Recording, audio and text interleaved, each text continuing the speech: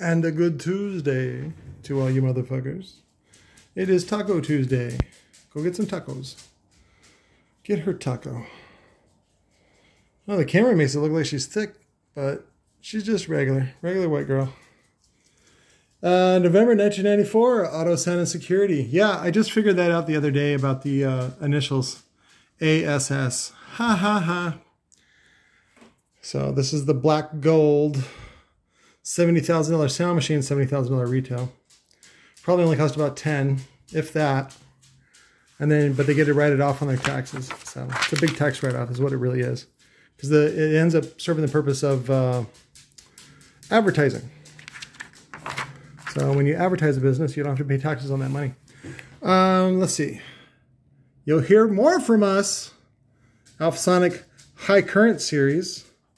Fully regulated PWM. I don't like the switched 18 dB bass boost because it's either too much or not enough. You really want to have that thing variable. So that's Alphasonic. Ugh, saw this guy again. Ugh, we saw this guy again. Get some new ads, people. Sissy, I'm not feeding you because you were just out here. A Chevy something. What amp is that? It is a custom box. Was cost effective. I don't know. Doesn't say. Oh, it's probably like a power amper. Looks like it. Power amper did that. Here you go. I like these guys. Look at that sound stream. This beautiful board. I like some of the American series stuff they did, you know, with the American flag and the plexi bottoms. Really kind of cool. So, not a big fan of this type of heatsink. This is, see how this is little trace that shows the device underneath, and then this is the bolt that holds the devices down. So not a big fan of that, but, you know, whatever. We've seen this before. Sex Drivers. Innovative Audio Products Incorporated. IAP. IAP? Sex Drivers, they put out. And they're not great. But, you know, whatever. If it's cheap and they put out, then good. Good for you. Pile driver with the purple surrounds. IASCA member. IASCA member. All you have to do is like contribute to the IASCA fund, and then guess what? You're an IASCA member. Same thing with what was it, THX with George Lucas started that little thing. That was very smart of him because at the time there was no standards, and he's like, we need to have some standards. I'm a leader in movies, so let's set some standards. And then they set the standards, and then they didn't tell you what the standards were. You had to submit your product, and you had to pay money for the submission, and then he would either give you a yes or no. Isn't that's talk about being the hot chick? Yeah, definitely. So, but again, THX doesn't really mean anything. It just is like has to be at least whatever 50 watts per channel on the surrounds. At least 100, 150 on the fronts. Again, it doesn't really mean anything. So it depends on your application.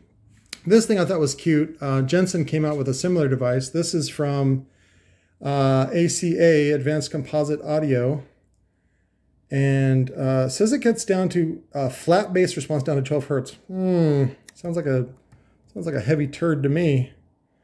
But, you know, whatever sells the product, that's, you know, again, if a product, a subwoofer like this is not being sold and not being put to use, then what good is it? So, but let's see, it doesn't really give any more information about that.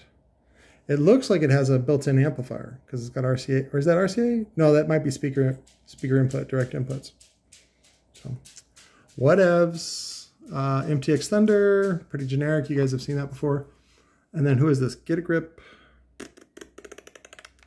Interlock Power Ring from Tiffany. So again, taking advantage of the jewelry maker brand name. I'm sure they sued them. So because you can't have anything Tiffany, named Tiffany, and then who was it? Somebody else. I think there was like a Tiffany Car Audio, and they got sued by them. And then also you can't put anything in a turquoise box.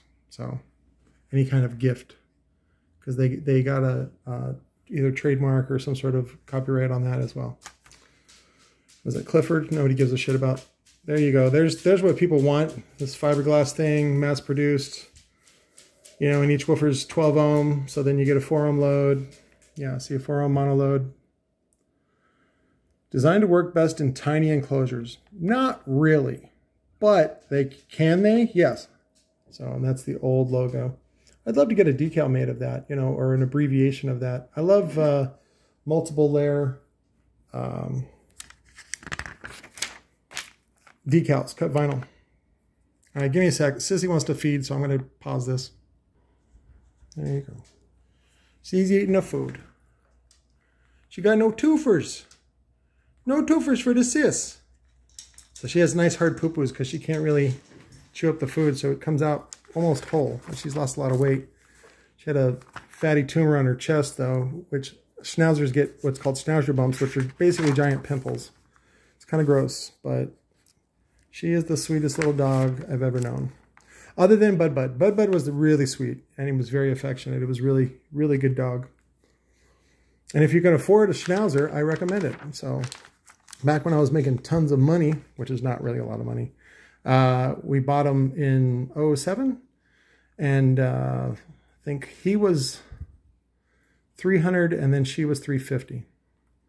So, and then they let me even put it on a credit card, which was great. But they were way out in Tonopah, which is fucking way the fuck out there. However, I've just found out some developers, a group of developers are developing like 10,000 homes out there because there's such demand in Phoenix, and people are willing to pay lots and lots of money to live in a cheap place with plenty of facilities. So, and right now, Arizona is one of those places. Another one is Vegas. Vegas always grows. So just because, you know, they got all the dam water, at least they used to. I don't know. I always like the Cobalt amps. I just wish they put more controls in them, right? Because I don't even think they had crossovers in them. You know, put crossover bass boost on it. But again, it was meant to be a budget entry level. And what's funny is to add bass boost and crossovers, you're talking about like pennies. Literally pennies to add that. But, you know, they always want you to work towards getting, again, it's manipulation of the market. I don't agree with it. And I'm glad that kind of went away because everybody's made in China now. So, and it's not that China's bad or worse or anything like that, because really when it comes to that, you get the amp and then you test it. That's 100% QC. And that's what you really want. And you just want the results, you know. And if you get a 5K amp built and you rate it at 4K, then you're good. You're golden. So, welcome to Gettysburg. Who is this? Pioneer. Honest Abe. Once you got a pair of our speakers, this will be the only time you'll have a bad listening experience. What? Once you got a pair of our speakers, this will be the... Oh, I see. They're talking about that. Oh. That is terrible. God, a girl in a bikini and just some speakers would have been so much better. There's the black gold. I used to wear shorts like that. Yep. I used to smoke when I was about 19. I met my wife. I was gay. I used to be gay. I sucked my dick like 20 times, but I don't do it anymore. I'm not gay anymore. So when people get mad at me and they call me gay or they call me fat, technically those two are true. So, but it's not a big deal. I don't let that stop me. That's kind of different. Let's see. Oh, I see. It's plexi. And then it looks like, let's see what it says. Sometimes they have the captions. I don't know. It's interesting, though. It's an interesting layout. So I remember there was that, I'll have to point it out to you. It was Oz Audio 10s, and they had them in, which is basically free air, but they used fiberglass mat to dampen the excursion, to give them a little bit of resistance as if they were in an enclosure. And there was 8 of them, and it was pretty rad. So got a perfect score, or I think it was like I think it's RTA is what, 30 points? And they got like 28 or 29. It's fucking great. But then the other guys complain, you're cheating. You're not supposed to remove the front seats and then drive the car from the back. But it looked cool and it made the magazine seat regular. Solo barrack. Again, all they did was make the magnet bigger than they used to. And it basically works the same as what you would put 2 shitty woofers in isobaric. That's all isobaric does, is it combines the motor force of 2 motors. Or you could just make the motor bigger, and that's what TC Sounds did. And T-Lo brought all that technology to market first. Shout out to Tilo. Honda Hop Up. Typical JL. I don't know why they're showing you the door. There you go. Molded that fucker in there. It's never coming out. There you go. Side shaved with the ponytail. What was this, 94? Yeah, November 94. Pretty typical. Lens cleaner. You don't find those anymore. And that's for the tape. I think I own one of those. Graduate with an associate's degree from CIE. You're a loser unless you pay us money. That's what they're really saying. That's what they're really saying. You're a nobody unless you give us money to give you a paper. What is that? What are these? Installer-friendly product line also includes output converters, basically line output converters and some fans. Which again, this is all off the shelf and they just put their sticker on it. Who is it by? Streetwires? Stinger. Yep, right there. The ad. Conveniently next door, the Stinger. So same thing. These were made by Lightning Audio. See? Same bus bars. And a lot of these were imported by Larry, at least for a minute, until they can fly someone over to China and then they go, oh, you're buying them from this factory. Okay, well, we can buy it from a different factory. And that's what it really requires. And you got to pay some guy like at least $100 grand a year to go over there. And, you know, he's got to, it helps if he knows the language or at least has an interpreter. It's kind of expensive, but if you get some guy to live over there and do it, and there's actually people that have done that. So I think Dan Wiggins did that for at least a while. Dan Wiggins, who started a dyer, he had his development company, ADI, which is basically him and a CAD monkey. And they would come up with drawings and OEM solutions and things like that. And then I'm not sure why he worked the deal out the way that he did, but then he had ADI acquired by CJ, and as CJ is SEAJAY, and he had his company acquired by CJ, and CJ is a steel fabrication. There's a couple of other ones, Hang Tie, that I've used, and I don't know. There's a bunch of generic ones, and then I haven't been able to find it on YouTube, but there's this video where there's rows and rows and rows and rows and rows. And I'm talking about each row is probably 30 deep of a 6-axis CNC machine. So there's 30 deep, and then it's like at least 30 to 40 wide. And those machines are running 24/7, machining products. Like, you cannot compete with that, America. And then on top of that, they learned how to make the machines, right? So then they're making the machines for cheap too. And guess who gets the best China prices? China. So this is all useless shit now. CD cases. Speakers in your headrest. Waste of money. What does that say? Trust your ear. Trust your rear. Fultron. And then there's that Rockford ad. We went there for breakfast this morning. It was great. Power flow. Capacitor also sleeved by Lightning Audio. Right there in Tempe when they were in Tempe. Back in the late 90s. Again, I worked there for the summer of 99. Where I met Mr. Van Sickle and Mr. Dealey. Oh, this is that same company that did the other thing for ACA. So I guess these are composite boxes. I don't know. This one doesn't look like a composite box. It looks like a MDF box that's been treated with like a gray bed liner. Drop in and you're good to go. Bam, pass on the go. So it's like, well, you know, look at this. So it's a band pass, right? But how do they know it's going to work for your woofer? Oh, because it doesn't really matter. Oh, okay. No, you got to have the two small parameters. There, and that's what a band pass looks like. See? Limited band width. So bullshit in here, really high in here, right? But that's what the Paisa is like. That's what they like. They like that. So it's good for them. So not so much on this part. So, and then of course this depends on your excursion and properties like that. Is that frankincense? Frankenstein? Is it Ampenstein? Flips up and down. Obcon.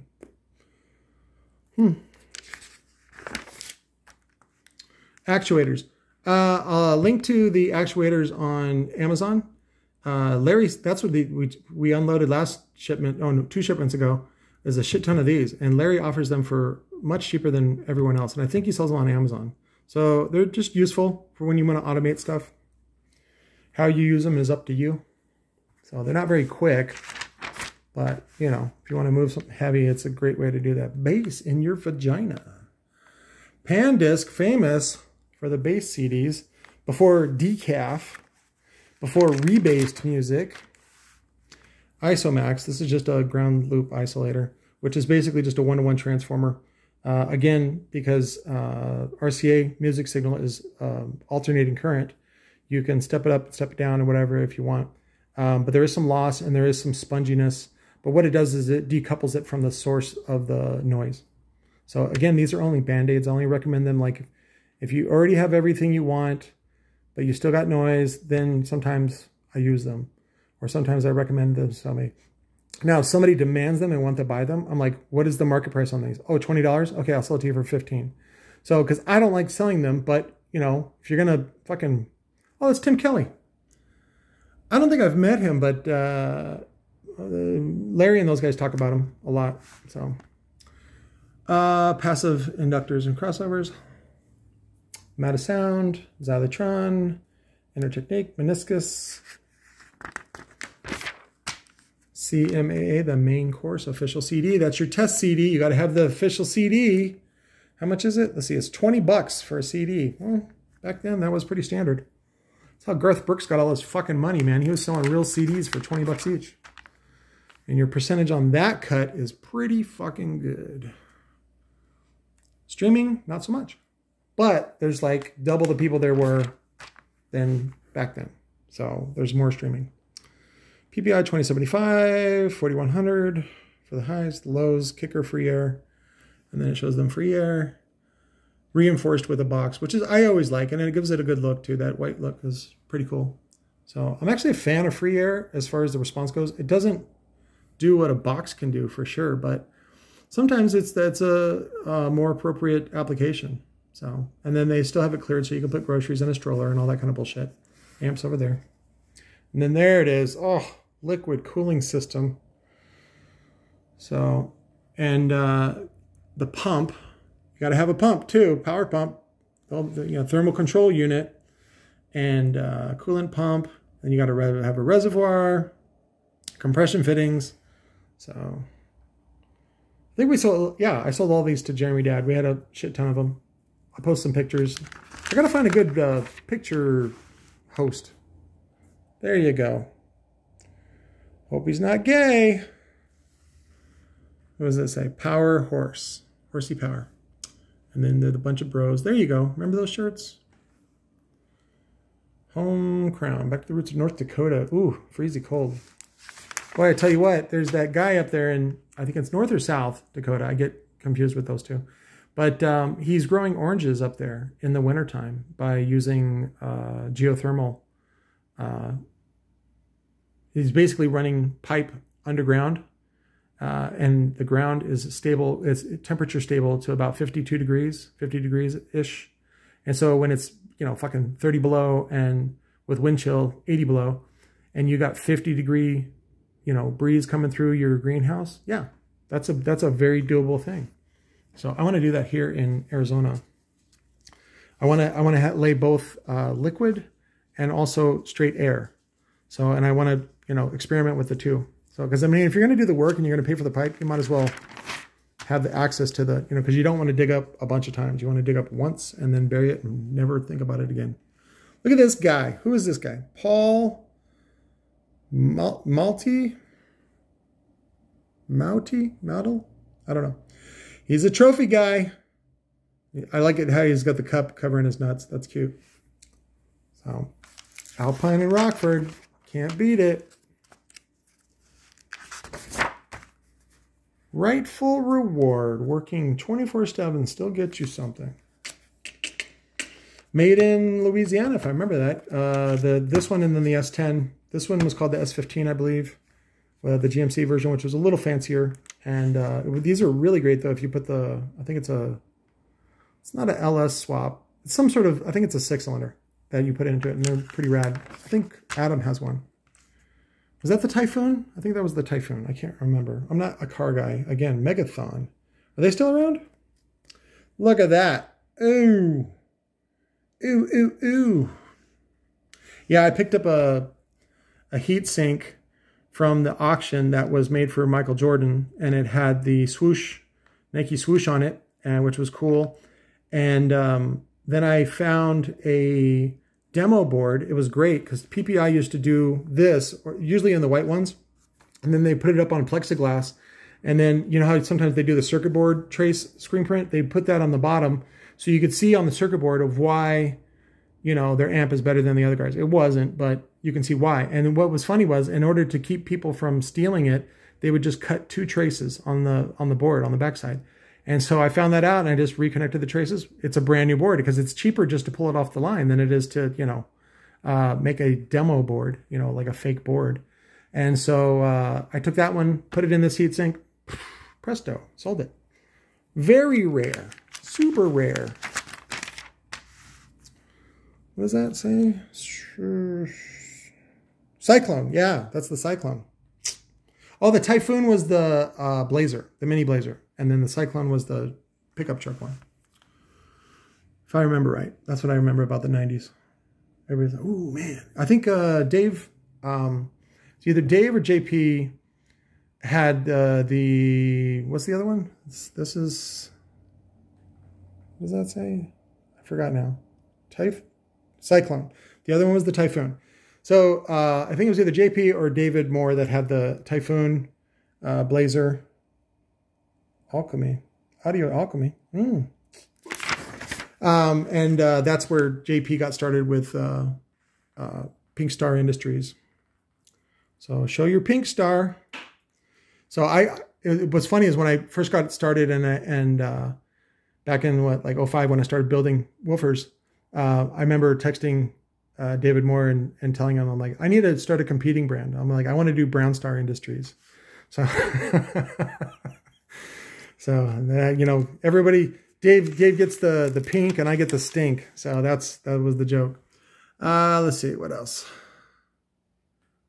What did they do with the mirrors? Like, oh, I see. It's 2 woofers and then there's mirrors in there, like a little coffin trough type of thing. And these are all winners. Winner, winner, chicken dinner. Is that Wayne? No, that's somebody else. Who is that? Some heavy-duty hardware has spectators going, ogling the install. Ooh, look at that install. Lots of hours. People don't realize the hours that go into these fucking demo trucks, dude. Just for that dash. I mean, is that slick as shit? Yeah. This is 1994, and that's some Tesla-looking fucking shit right there. But, you know, that's a lot of work. Lots of planning. And this is all before 3D printing and molding. I do like that. I wish they had done the Tesla steering wheel, which is the, you know, kit. Michael Knight Rider. I forget what it's called, where it just has 2 handles. So let's look at this. Vehicle, fleet side, owner, MTX. This is the black gold one. And the whole thing is basically a $100,000 write-off. And then all the fuel is a write-off. And any expenses are a write-off, including the lap dances that they buy and the cocaine that they buy and the alcohol that they buy for reps and dealers and stuff all across the country when they come visit you. So including the whores. Oh, we had the critical mass. I think those were alternator regulators. So there we go. Look at the whole thing. Lots of woofers. BG15. Some tweeters. BG. Oh, black gold. Black gold. BG. I was like, BG is like, I don't know. I didn't know what that meant. Audio control epicenter. Not that you need it. There's some of the cool pillars with the black gold series. Black gold was their top of the line, by the way. Which I thought was funny because it's like super generic, like super plain.